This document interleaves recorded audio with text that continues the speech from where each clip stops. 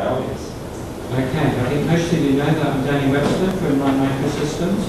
I'm one of the technical guys, so it'd be nice to know. I know there's been a few issues with shipping and things. So that's certainly been dealt with. I see boxes of it going through the lab, which have been tested and shipped. So those of you that have ordered should receive or are about to receive in the near future, hopefully. If you have any concerns, I can pass them on to our sales guys, and they will follow that up for you. But anyway, hopefully more interesting stuff. So I think the title of my talk's changed. First of all, my boss wants me to talk about applications, and now it's about democratizing wireless innovation. So the talk stays the same, but the title's changed. So what are we going to talk about? So we're going to talk about why do we need software-defined radio, what is a software-defined radio, and probably do it the other way around. What is Lime doing about software-defined radio? And I've got a couple nice little demos to show you guys, which were working when I came in, so hopefully they'll be working when I get to that part of the talk. I'll be talking about the computing requirements of software-defined radio, and also what computer languages we use for software-defined radio, because obviously software-defined radio means software, and software means a language, and so I'm going to explore that a little bit today. And then I'm going to talk about something I'm more familiar with, which is about radio links. We're talking a tiny bit about link budget, just enough to inform you and not to terrify you, I hope. And then I'll be talking about bad neighbours. There is a very nice solution, so you don't need to go and get a shotgun or anything for your bad neighbours. And then I'll be talking about the LimeNet set of products. I have very little information on that, so be patient with me on that. I was told I was going to be given these beautiful videos to show you. Apparently they'll be on my desk on Monday. So it's been that kind of weekend. Okay, so why do we need software-defined radio? Well, back in the 1940s and earlier, it was frightfully simple. There were 3 radio standards. There was Morse code, there was AM modulation for the BBC to send out their radio entertainment programs, and there was frequency shift keying. It was wonderfully simple. And then some wonderful American guy, I think it was, invented FM, and life became a little bit more complicated. But it was still relatively simple. And then the US military invented sat-nav, which of course we're all extremely grateful for. And that led to the development of CDMA type systems. But since 1991, the European Union, the wonderful guys in Europe, came out with a mobile telephone specification for 2G GSM telephones.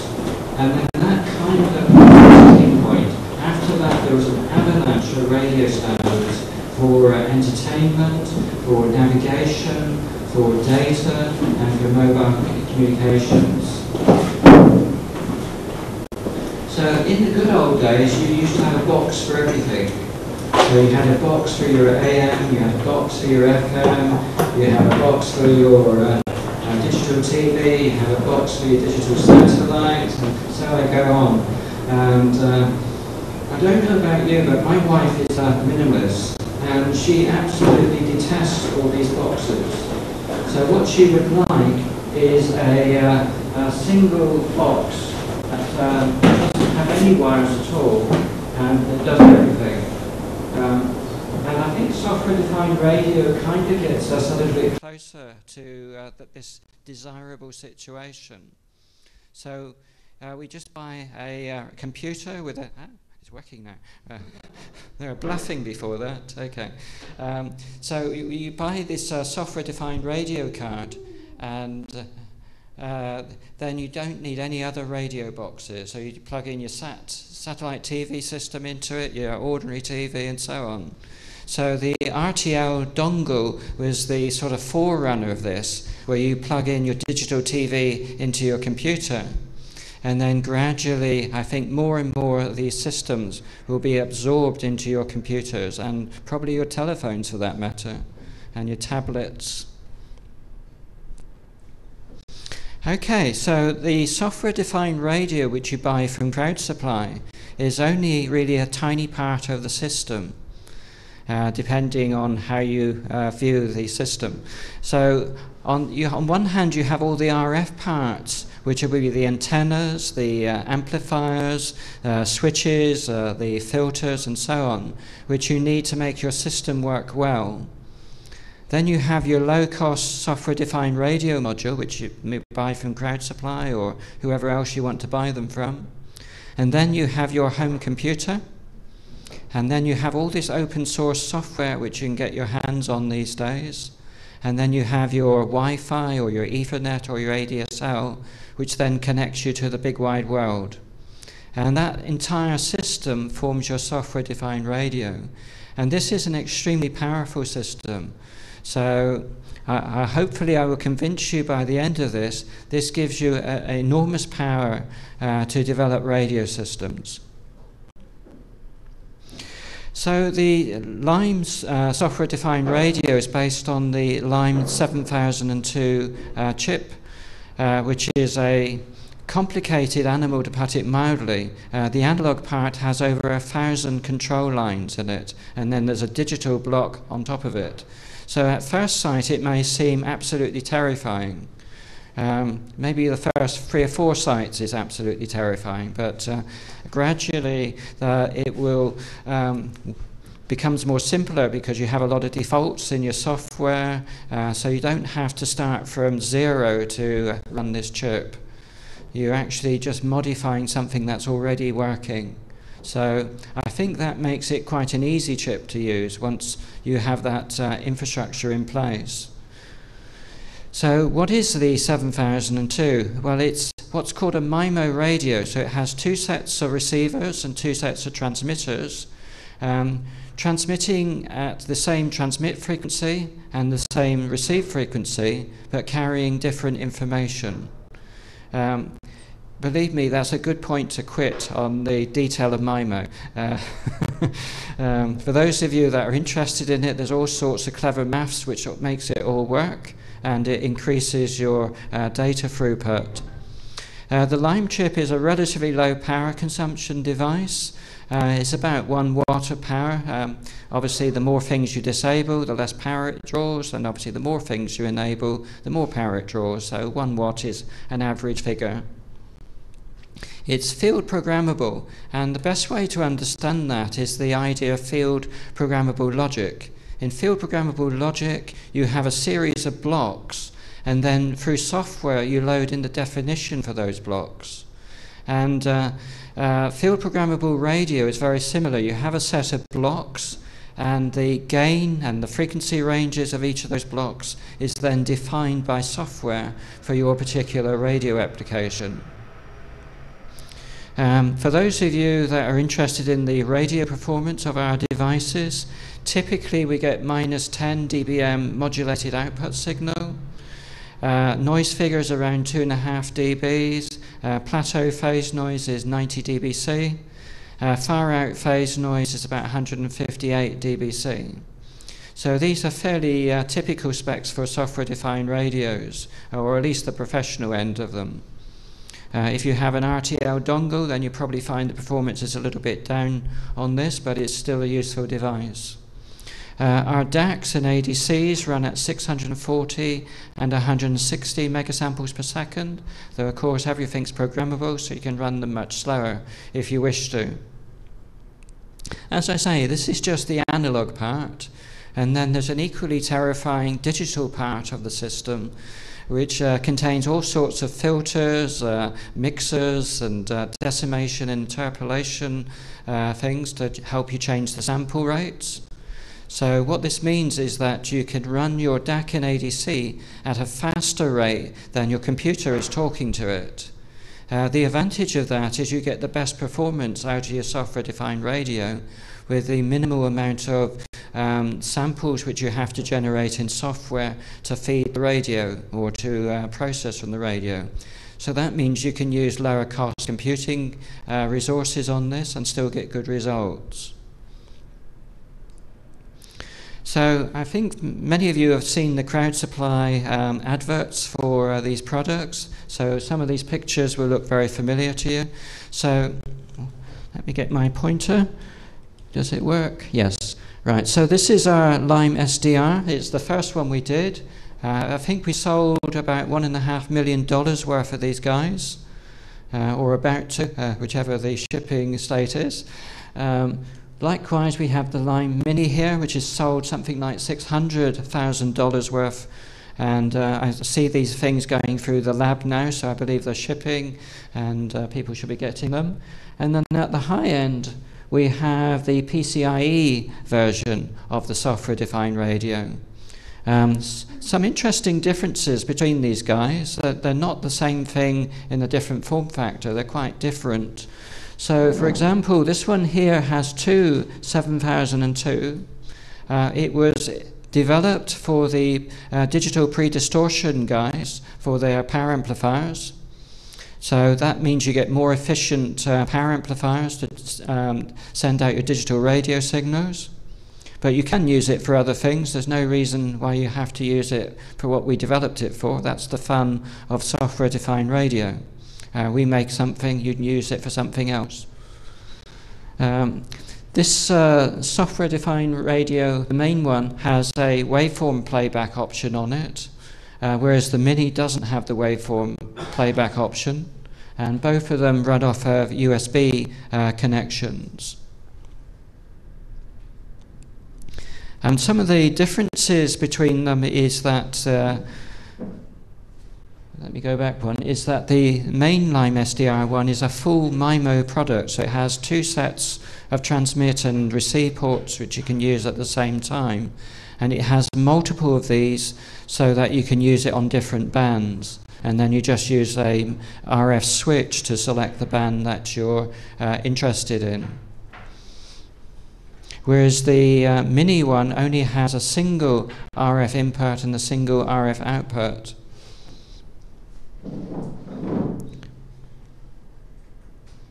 There's also another device which is in the small print of the crowd supply advertisements, is our 8001 device.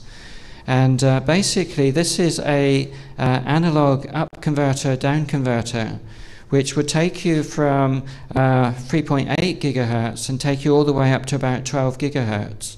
So if you're serious about satellites, or if you're serious about point-to-point radio links, then this is the device that you probably need to make it all work.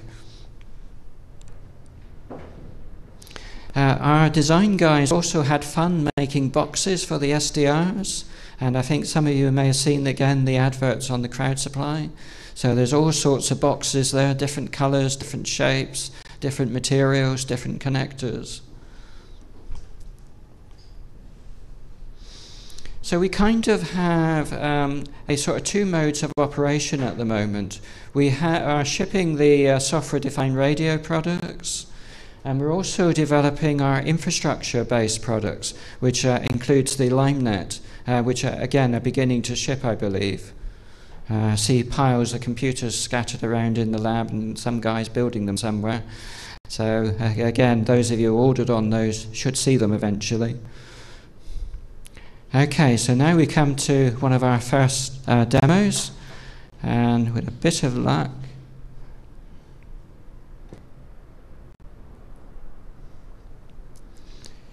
so on the table here in front of me there's a Lime SDR, and it's running at the moment. Feel free to stand up if you want to get a better look. Basically I'm running a transmit output through an attenuator back into the radio. And if I were to unscrew that, the signal on here would disappear. I can't because I'm holding a microphone, and the signal would stop working. So what you're looking at here is a WCDMA signal. Does this work? Yes, just about. And basically, to transmit WCDMA, you have to meet certain requirements on the level of interference you generate to your neighbors. So basically, your interference to your neighbours needs to be about 45-50 dBs down. And if I use this little calculator tool here, which I forgot to set up,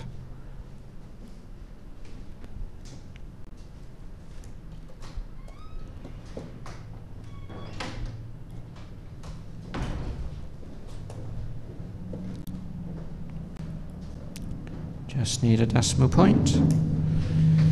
So you can see from this calculator here, we're achieving the 50 dBs that we require to meet the WCDMA transmit specifications. So this is really a professional radio.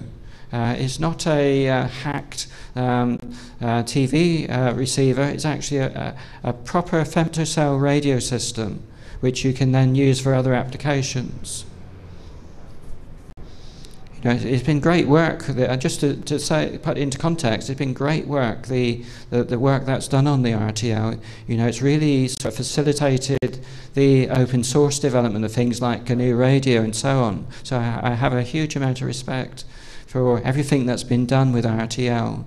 But this is really a second generation software-defined radio. And there is a step performance difference between the two units. So if you're serious about software-defined radio, you will notice the difference. This is the software that we use to control the radio. It started out as a debug tool for the chip. So when we first got the chip back from manufacturing, we wanted to know whether it worked or not. We wanted to check all the settings work, so if we changed a bias setting, the current went down and so on. So it gives you control of absolutely everything that's on the chip. And it's been gradually extended over the years to include the other features on the boards. So there's one for the phase lock loop, which you can lock to other signals. Yeah, they're under modules now. And there's various other things which you can use for the FPGA and so on. So let me give you a very simple example here. Where's the FFT viewer gone again? So at the moment we're displaying WCDMA. With just one button press, I've gone to a single sideband radio, which is overloading here. So that's easily dealt with. I just reduce the gain. So I go to the TRF and go to the gain controls. Let's take it down to here. And now you see it's not overloading. So you have a fantastic gain control range in all the different parts of the system. So if you wanted to change the IF gain in the receiver, there's a control here which you can then change the gain, and so on. So you can play around with all these different settings and really optimize your radio. And I think that the thing I like about this is that with the waveform playback, you can actually do this live.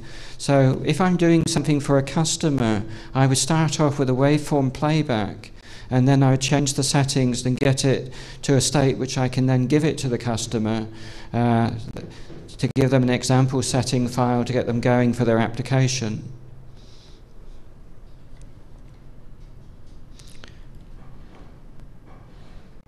Okay, so let's go back now to the talk. And of course it's gone right back to the beginning, so bear with me.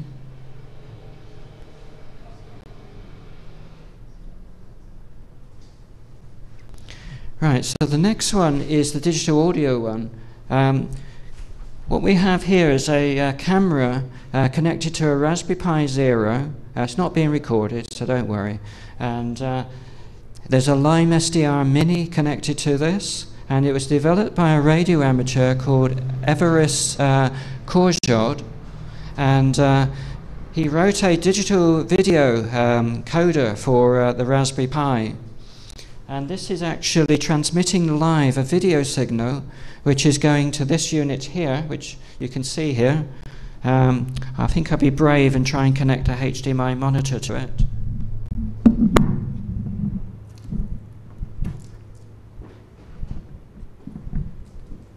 Let's see if this will reach.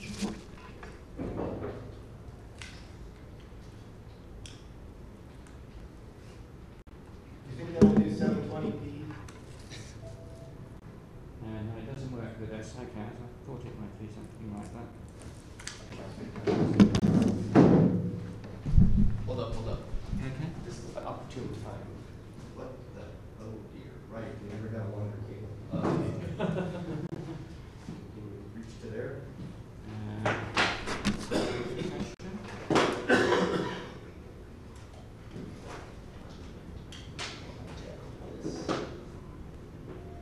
Oops. Oh, behind you. Look at the cable.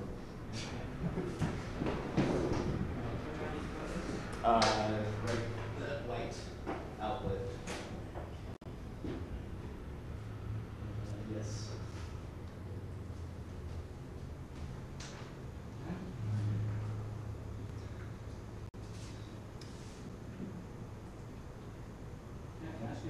Yeah, that now will that cable reach to your laptop?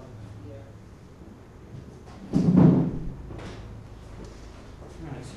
So we do it the old-fashioned way. I hold it up and you see it. Basically, you can see there's a video image down here. You can see there's a waterfall diagram there. And it takes about a minute to warm up, but it's running live here. So if I were to reset it, it would go for a boot sequence and start up automatically. So this could be a basis of a security camera or something like that. Or it could be part of your local TV station if you're in a remote village somewhere and you want digital TV in your village. You know, this is very low cost kit. So right, so we're back to the Bronze Age again. Yes, I do need the projector working for the next bit. I think he wanted you to plug that HDMI cable directly into the side of your computer. No, they're taking the box away. Yeah, the one that went to the wall, though, just straight in here. Yeah, not sure that's going to reach, is it? The original Yeah, I don't think that was very cool to take down your equipment halfway through your talk. Yeah. Yeah, I think I shot myself in the foot on this one, haven't I? I don't feel that you said that a little bit. Yeah, I'm going to scoop stuff over. I'm sure they'll cut this bit out on the for the people at home. He is coming back, isn't it?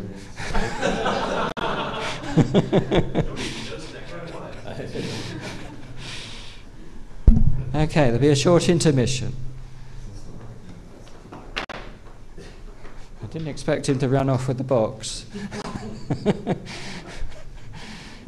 anything if we scoot you back a little? Yeah. You're on wheels. Yeah.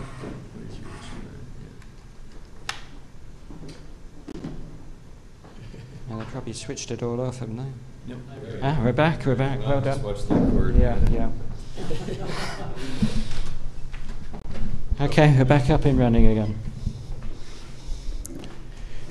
Can I interrupt your thing again so you Yeah, sure. Do what you need to do.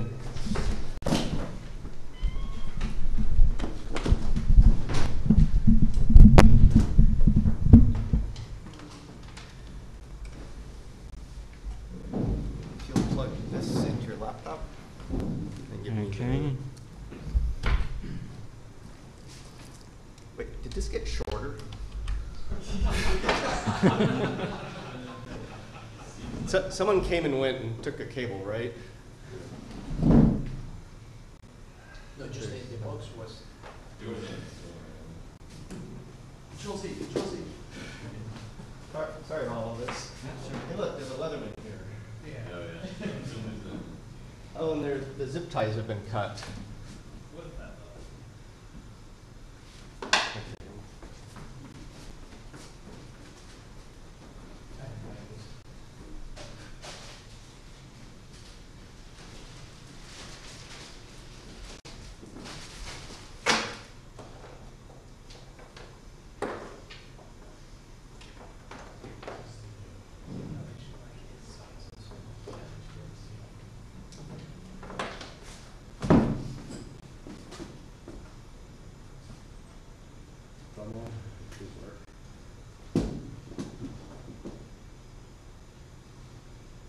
Hooray.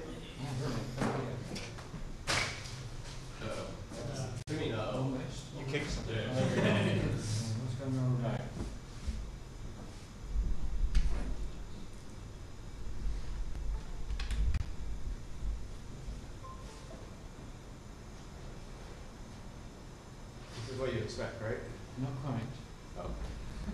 Well, then, the second display now. It's pretty. It is, isn't it? So relax. Let me just escape from here a moment. Let's try again.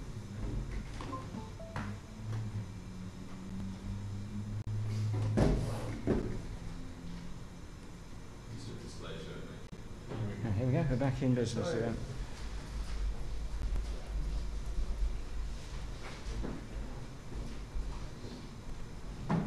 Yes, just going back to the SDR stuff again, we have a series of web links in this presentation which go to all the various things that help you. So, for example, we have the Myriad RF reference to the Lime Suite source. So, for those of you who want to build it from GitHub, can get it from there, or you can get it from the Pophos guys. They bundle it for Windows. There's details of the existing board, so it goes through virtually chip by chip what's on each of these cards, so you can make use of these things. And there's also a hardware where you can actually buy it from Crowd Supply. And of course you can buy the chips themselves without the SDR if you wish to, and build your own products. And available through DigiKey and Richardson RFPD or something.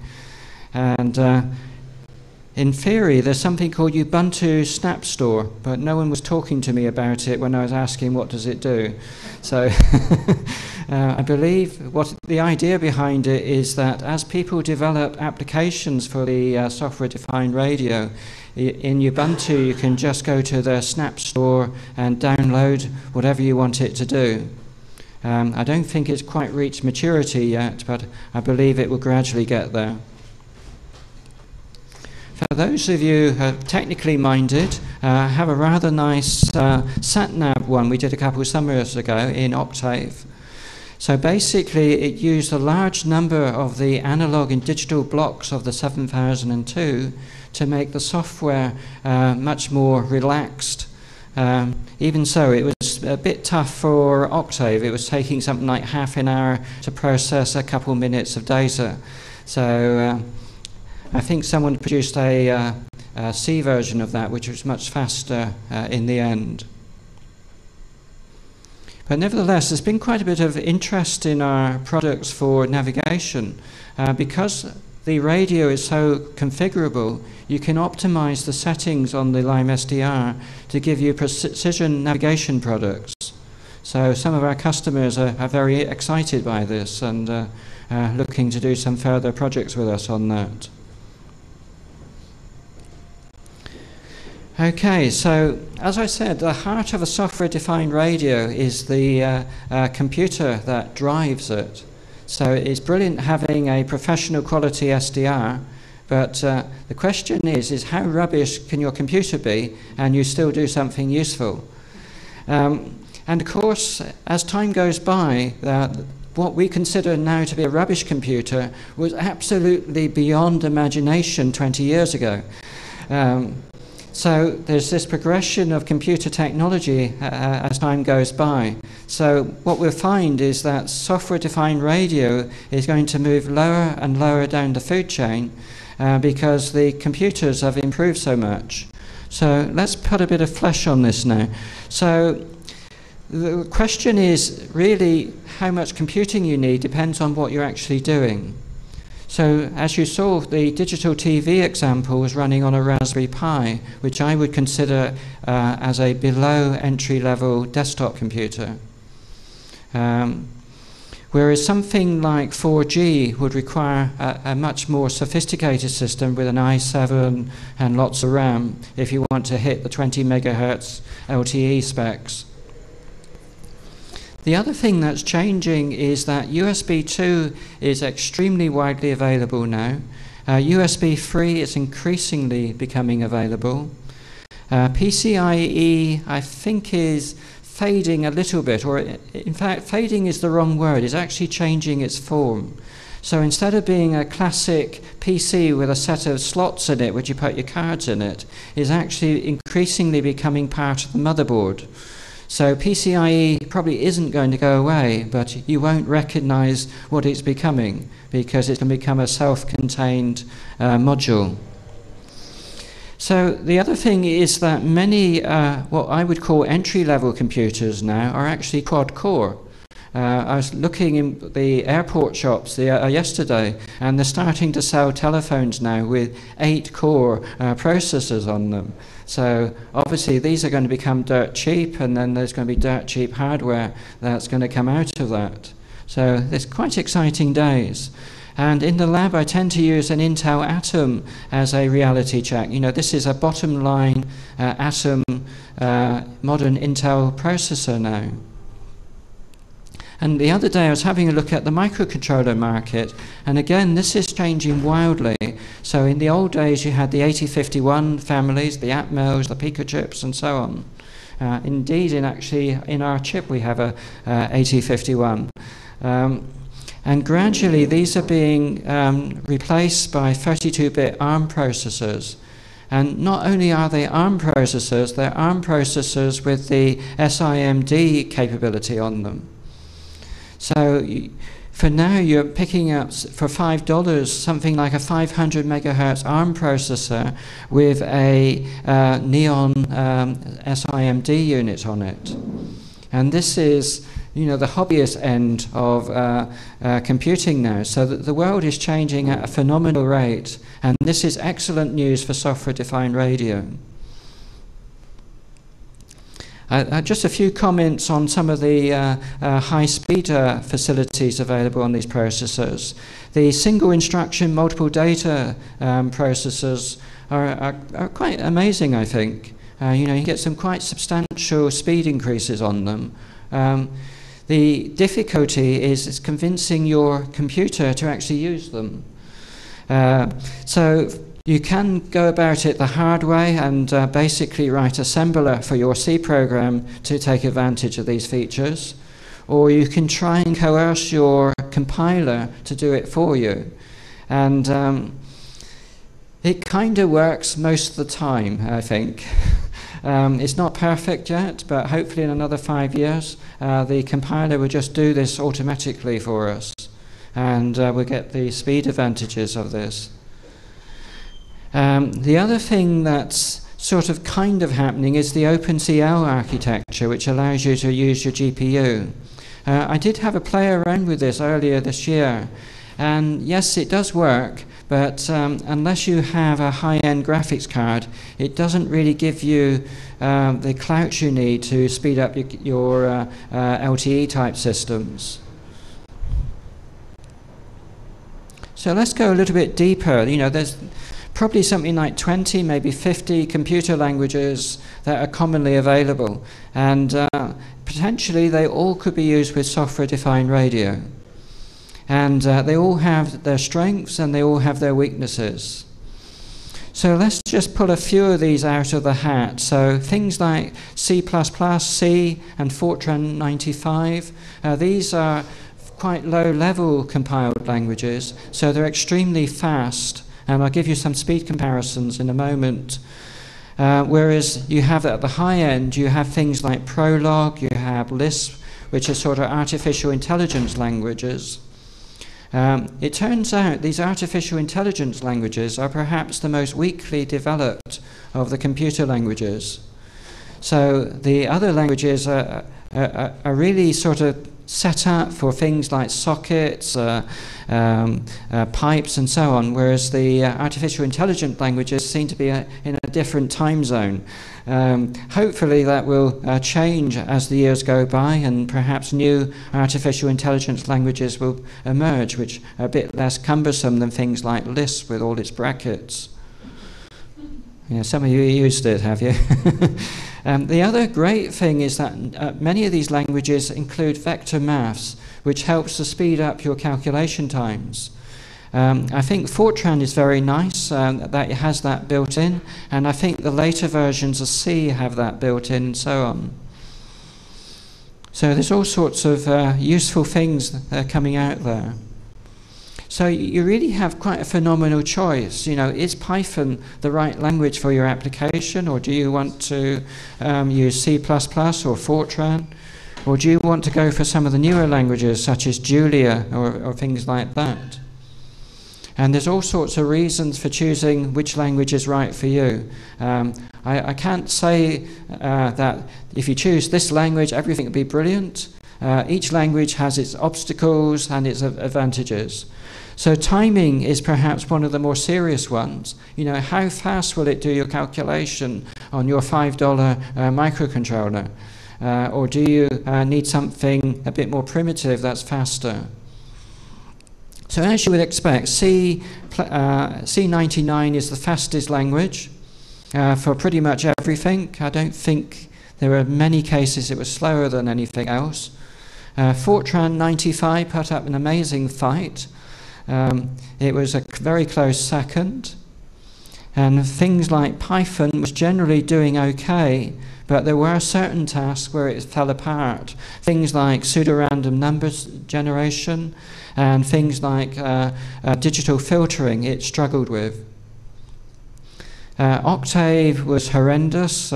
Basically, you coded as much of it into C as quickly as possible to get the speed back, but it was a fantastic tool for developing algorithms.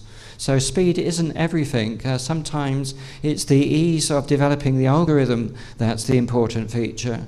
So things like MATLAB and Octave really come into their own in those situations. Julia is quite a recent language, so I don't think it's in a state where it's competing with the other languages at the moment, but it still has some surprises. I think on one of the tests, such as despreading for CDMA systems, it did actually amazingly well. So as it matures as a language, I'm sure it will put up quite a good fight with these other languages.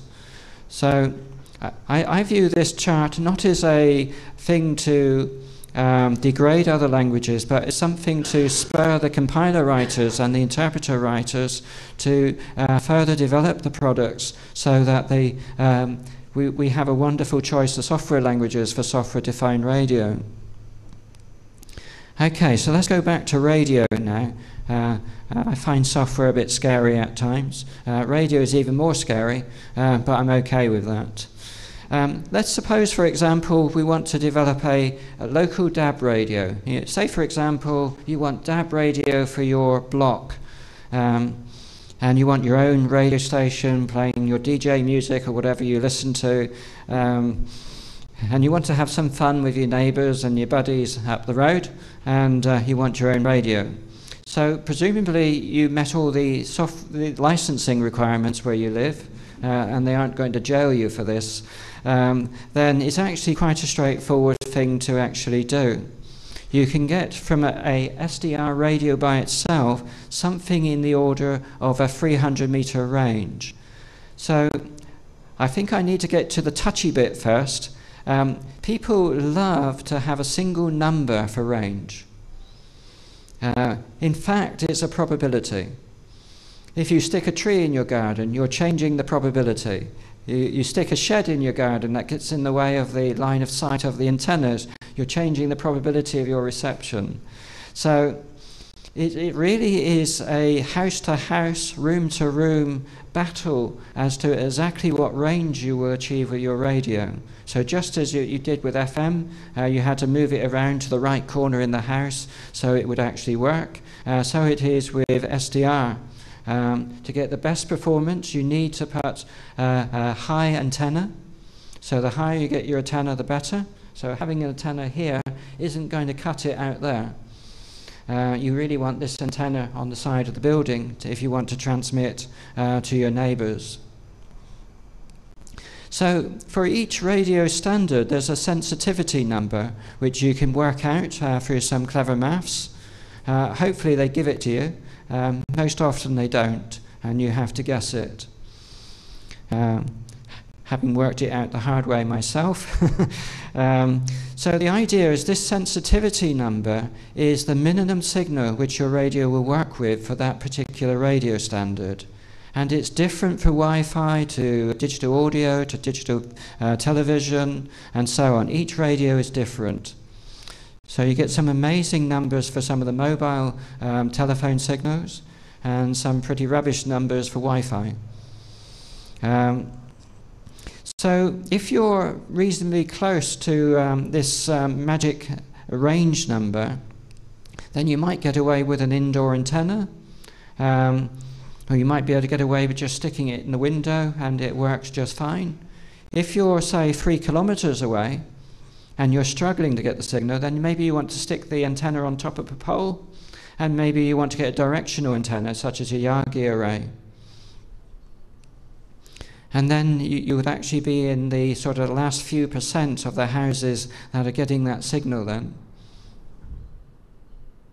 So here are some tables. I'm not expecting you to memorize them or do an exam on it or anything like that, but it includes most of the parameters for that different radio signals. So you've got things like DAB, digital television, GSM, WCDMA, 4G, Wi-Fi, Bluetooth, Zigbee.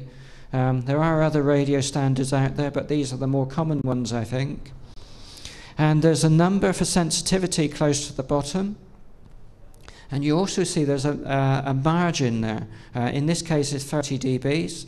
So this is a fairly safe estimate of distance. So you can see in the middle somewhere there's a distance row, and you can look up your radio standard and you can get a feel for how far you can transmit with just a raw software-defined radio without a power amplifier, and using a fairly standard antenna, such as the dipoles that come with it through crowd supply.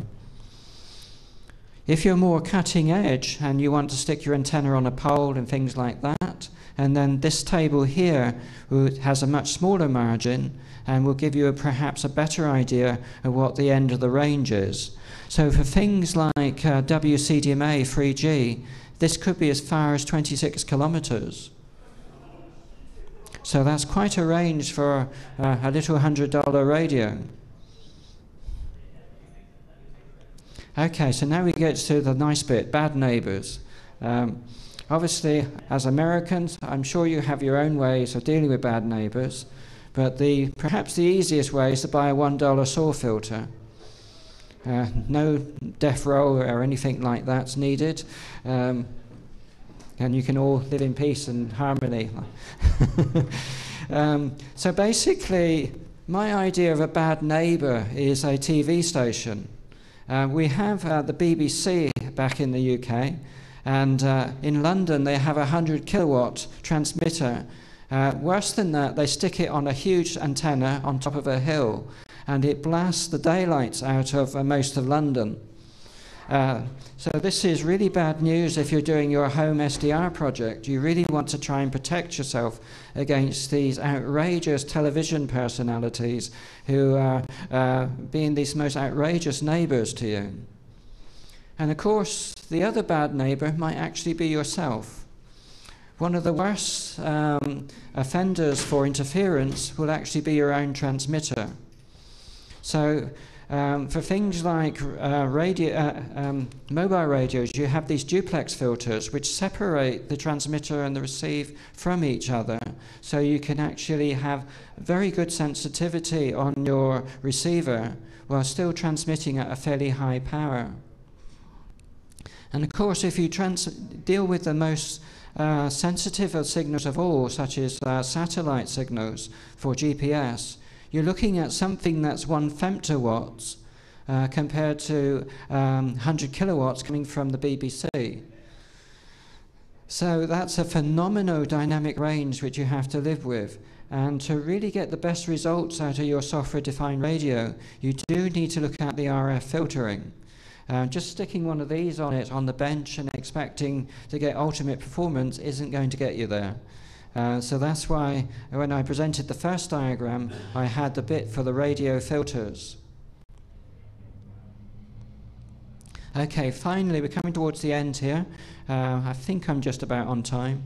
So this is the LimeNet system. So they have this little tiny custom PC, which I think probably has an i7 in it, but I can't remember the specs offhand. There's so many versions of it in our labs. And there's 2 4G phones there operating a video call. And the guys in our lab have been testing these in the local fields.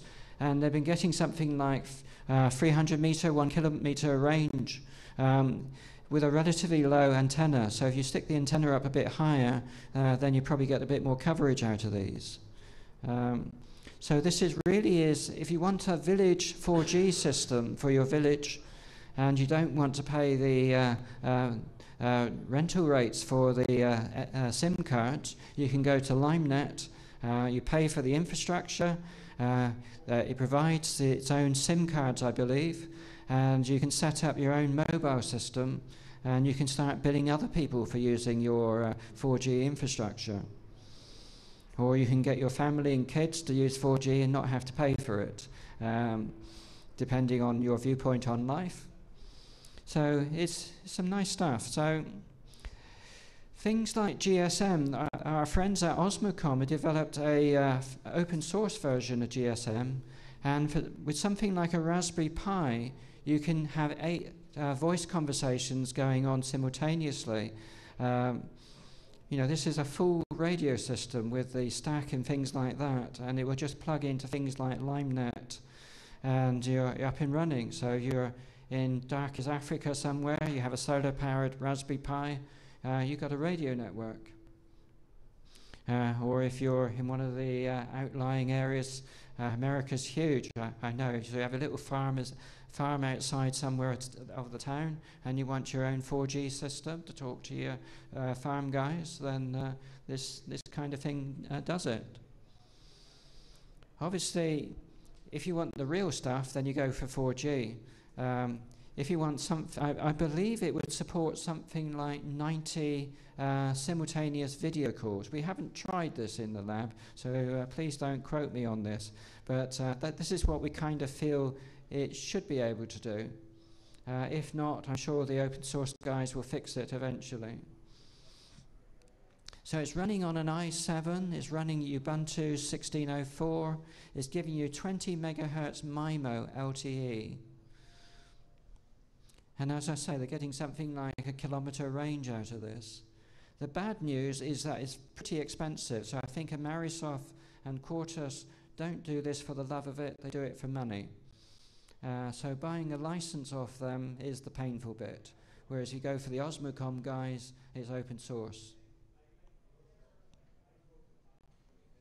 So just to wind up, to wrap up here, is the combination of second generation professional quality software defined radio, modern low cost, low power, high speed, multi-core, multi-gigahertz ARM Intel SIMD processors, a rich heritage of computer languages, developments in open source and commercial software is giving you local area broadcast capability, and it's giving you local area mobile communications, and hopefully it will give us the single box radio that we all want. So that's my talks, ladies and gentlemen.